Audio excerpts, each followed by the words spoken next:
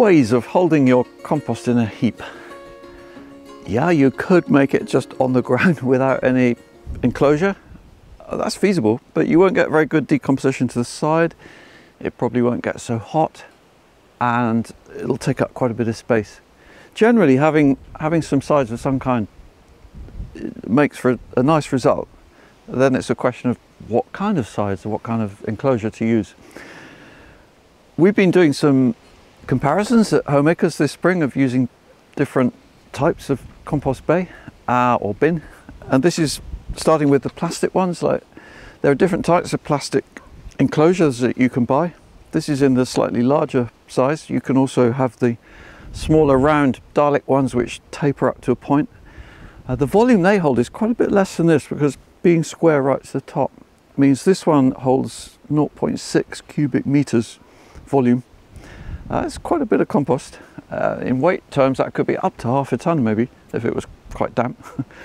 And the issue more is, you know, how you get it out, and also how hot will this get. And what I've discovered is that this volume of compost is still not really enough to get really hot. When I say really hot, I'm talking about 55 centigrade or over. That's maybe 120 Fahrenheit, which is enough to kill weed seeds. Now, you can make nice compost below those temperatures without hardly any warmth at all. That would still make nice compost. It just takes longer, and you will have any weed seeds that you put in will still be there when you spread the compost. It's not the end of the world. You know, you can still use it, and especially with no dig, when the compost is on top, the weed seeds that develop are very easy to pull out, or you can run a rake through the surface in the early spring, say when it's dry and a breezy day, and you can kill them when they're very small, just for example. So I don't want to put you off making small amounts of compost that might have weed seeds in. I just want to show the ways of getting around that, and the options that there are. And this one, I found that the temperature has not gone above 50 centigrade, and it's mostly 40 centigrade or below. That's in the range 100 to 115 Fahrenheit roughly. So we know there's probably going to be some weed seeds in there, depending how many we put in. And another issue with these enclosed, very enclosed spaces is humidity. If you put in a lot of green matter, it's going to be quite soggy probably. But that's why you can see there's quite a bit of wood in here.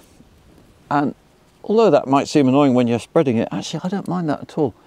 Wood in compost that you spread on your beds carries on decomposing in a fungal manner, and it's adding goodness to the soil in that way.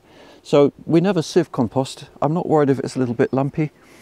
And in fact, some of this we have spread already because I wanted a bit on the new ground over there. I wanted a bit of microbes more than anything, which I reckon this one's got plenty of. So if we just have a look, the first ingredients went into this heap on 3 months ago exactly, towards the end of April.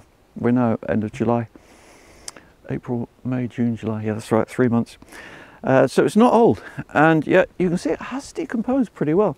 This is from towards the bottom. I've scraped off the top, which was still quite green, and put that actually in our current other heaps to carry on decomposing. And yeah, I mean, I'm pretty happy with that. You know, that's usable. It's not perfect compost, but it is usable at that stage if you want to, or you've got the option to leave it longer. And that's where the roof is good, because it keeps out the excess rain. This normally has a roof that fell off, because what happened was, last week I was I experimented with this door, because they've got the door at the bottom of these heaps, and you take out the door, and then the idea is you can scoop out somehow the compost at the bottom. I used this fork mainly, so I put it in like that and kind of levered out the compost I could get out, and filled a wheelbarrow. Got a whole barrow full of compost from that. And then I didn't have time to spread it at the time. We were waiting to harvest potatoes actually before I used it. So I left the barrow here, I left that door open. And when I came back the next day, it had all fallen apart. And the top bit of plastic had fallen off, and the side was coming out, and the top was loose. So they're just here waiting to be reassembled once we get this compost out. But it highlights really the slight flimsiness of this structure. It's not the strongest, and it's only thin plastic. And so that's one reason it's never going to hold a huge amount of heat. It's, you know, plastic is not a great, is quite a conductor of heat actually, from what I can see anyway. So the heat flows out the side a bit. Yeah. Apart from that, it's still making nice compost. But when you do use bins like this, I would say be careful to get enough woody material in there. That will really help to keep the heap open and it not to be too soggy. And for comparison now, let's have a look at a heap that we assembled at the same time as this one arrived, so middle April. And over there we can see the results of using that, which is made of pallets.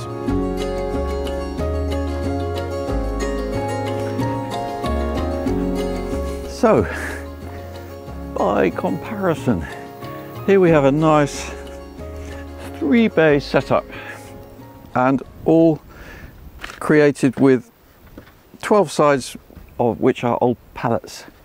And we actually knocked the protruding side of each pallet off, and you could use whole pallets, you know, that's fine. And actually I've seen nice work where the people put in plants in that space, like flowers and things. We did that at the No Dig Garden at Hampton Court Palace actually. So that's an option, but it does take up more space, and particularly if you've got a side between bins, you've got that extra space taken up, which is something or nothing. Anyway, so these are the tops of pallets, and they are simply wired together at the corners. That is all. There's no post in the ground. They're not anchored to the ground in any way at all. Underneath is simply soil and weeds.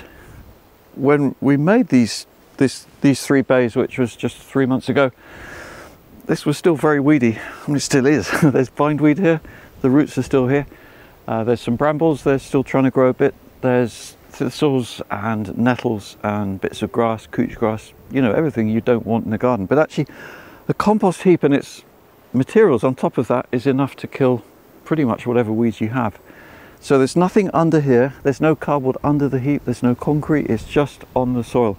And these are just loose frames held together with a wire, top and bottom at each corner. It's as simple as that. So this is the current heap, which we've already filled this year, and last week we turned it into the middle heap here. We'll look at that in a minute. And then the heap that we filled second to this one is that one there, finished just a week ago.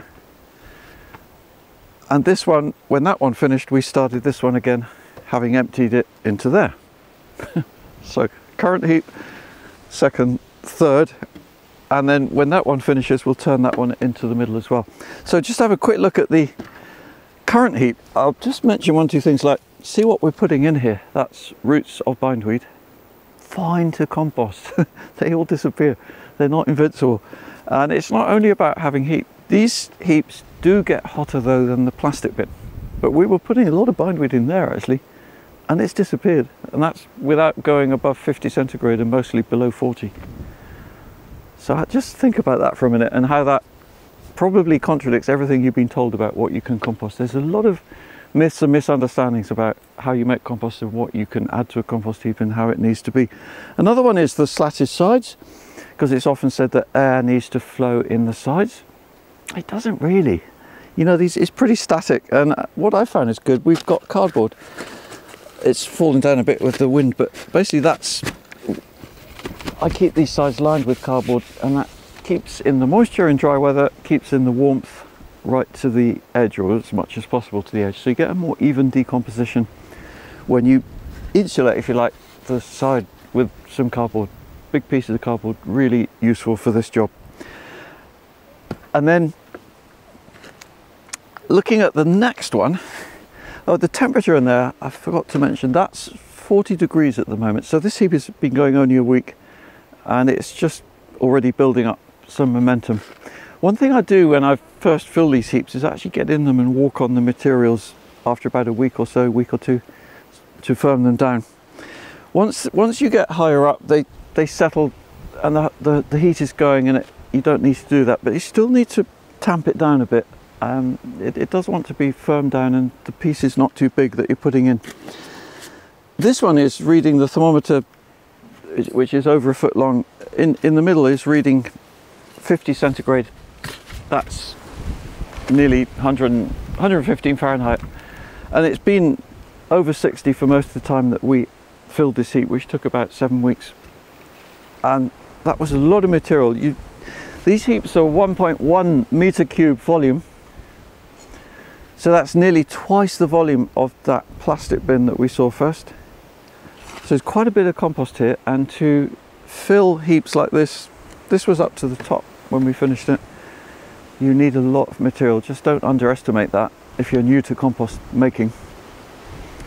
And even on a full-size British allotment, which is 1/16 of an acre, I reckon to run a 3-bay system like this ongoing, you'd need to be bringing in material from outside, like coffee grounds from restaurants or other people's weeds, whatever. Don't be afraid of weeds, you know, they're all good. It's all good to compost. So this heap is then going to turn into there in about a month's time, on top of what you see here.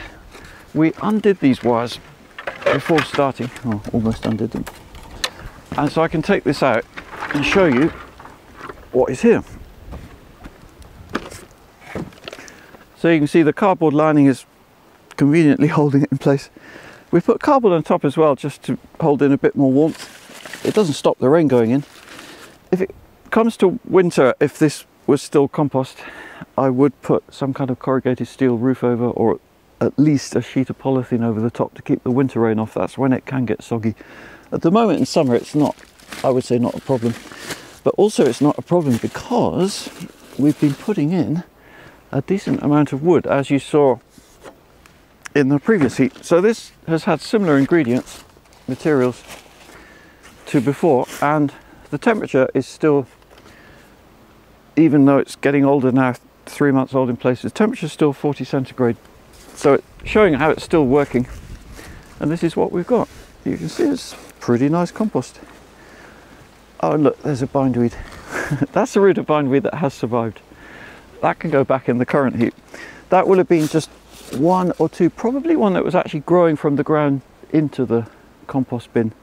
But you know, I'm not fazed by that. It's not the problem that is sometimes made out, because when you're no dig and putting compost on top, you see those roots like I did there. It's just bright white and shiny, and it's not going to suddenly fill your garden with bindweed. So what we've got is all the goodness from those bindweed roots in this heap. Fantastic. I'm really pleased with what I'm seeing there. There's another bit of bindweed. That one looks like it's on the way out there, because it is pretty warm in here. In the middle, that's probably 45 centigrade. So there we have it, the 3-bay approach. So it's keeping this middle one empty at the beginning. This was empty until last week when we turned that one into it. And then in a month's time, we'll turn this bay ingredients on top of that. Take out this cardboard first. So we'll have a really full amount of compost, well over a ton, I would say, for using later in the autumn. And meanwhile, we can fill that one and finish it, and fill that one and finish it. And then once we've spread the ingredients of this one, we can turn that one into there, and so it goes on. So this is one way of managing a 3-bay system. And I'm just a bit nervous of this. No, that's okay. Right, I will come back soon though and put this in, but first I want to show you my normal composting system, which is larger scale again.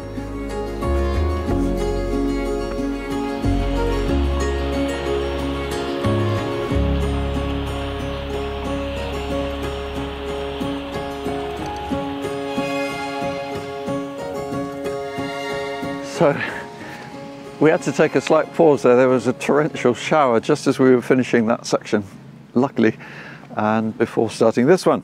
So here we are at my main composting area for Homeacres garden, which is now over an acre of ground, 4,000 square meters. So there's a lot of material going into these heaps, including grass mowings and all the vegetable wastes and tree prunings. I have a shredder as well. And so I was looking to get quite a bit of woody waste in there as well as the green. And these bays are each 1.5 by 1.8 meters, that's 5 by 6 feet. And by the time we've filled them up, that's close to 3 meter cube volume. And that's 3 times what we can fit in one of those pallet bays, to give you an idea. It's just quite small increases in size massively ramps up the volume. And that means the heat, once we get a bit of warmth in here, which takes a few days after the first fill, it tends to hold it and then compost very quickly everything else that we add. In the summer particularly, not so much in the winter because there's less green matter going on. And in fact, the thermometer here I put in just before is reading 70 centigrade. That's 155 Fahrenheit. It's a little bit warmer than, well, that's as warm as I like to go really. Above 70 centigrade you can be losing some fungal quality in your compost, and that means you need to add more brown. And it's a bit the same down there. You see at the bottom of the heap actually it's reading around 60 centigrade. That's 140 Fahrenheit. That's okay. But the roof on here is about keeping the compost not dry but avoiding it getting soggy. And in our climate, it's just started to rain again now, that can be the problem, that moisture displaces air, and so if it gets too wet you'll make smelly compost basically, which is savable by spreading it on ground and leaving it exposed to air, but it won't ever be quite such good quality as if you can keep it moist but not too wet.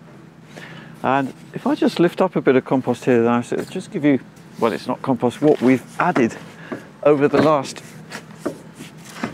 well, actually only very recently. Most of this went on, crikey, just in the last day. But I don't know if you can see the steam coming out there now. Already that is warm, just taking off this top layer of what, I mean literally that's one day's additions at the moment. So that's tops of onions, because we're harvesting a lot of onions. Having the roof means we've got a nice area for keeping them dry. Bits of cardboard for brown. I want to get some more wood in here this afternoon. So it's a good old mixture. And the way this works here is that we fill these bays over a period of time, however long it takes according to the time of year. That one took 5 weeks, finished just over 2 weeks ago. And then we shall turn that into the bay next to it probably in about 6 weeks' time. There's no rush, and once it's cooled down a bit, and then that will be usable sometime in the autumn. This one we only started, I keep the dates up here, which is always useful actually as a reminder. 12th of July, today's 28th, so 16 days to fill that. That's the fastest time of year. We'll get to the top here, literally we'll probably be up to there before it sinks a bit in about 2 weeks, I should think. This will be about a 5-week fill, and then we'll move on to the next one, and then each one in turn gets turned once. One turn, that's quite enough. And in fact, just yesterday, Edward, who's filming, was turning, having a workout, so going to the gym, the heap that was made this spring, and after about 6 weeks or so, that's settled and cooled down, and we just lift out the sides. It's all temporary here, they're just one screw at the most holding it in, and it lift out the side, and then he turned that into the bay next door, and you can see that compost there is on average 3 months old, and it's looking really pretty nice. You could use compost like that. On the whole though, I prefer to leave it a bit longer, but you've got a big window of opportunity. If you leave it too long, it condenses into much less, obviously. I like to use it when there's still some visible organic matter. We never sieve it, and I hope you've enjoyed having a look at some of these structures and giving you ideas for how you can make lovely compost as well.